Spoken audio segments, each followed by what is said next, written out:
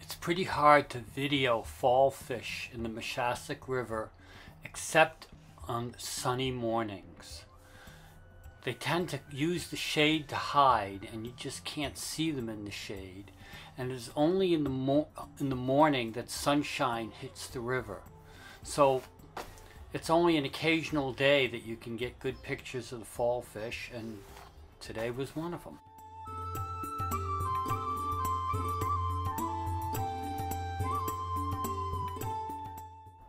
Another problem is that often the shadow of the fish is much more visible than the fish, so you don't really know what you're zooming in on, and always makes for an interesting day when you don't know what you're videoing, but you just keep trying.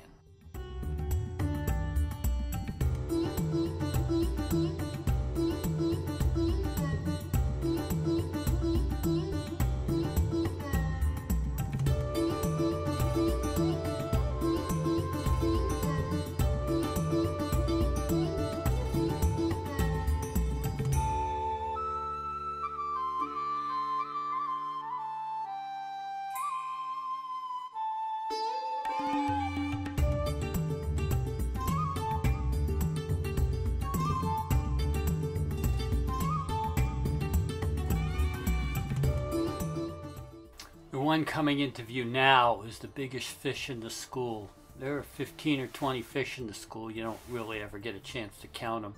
But that guy is by far the biggest.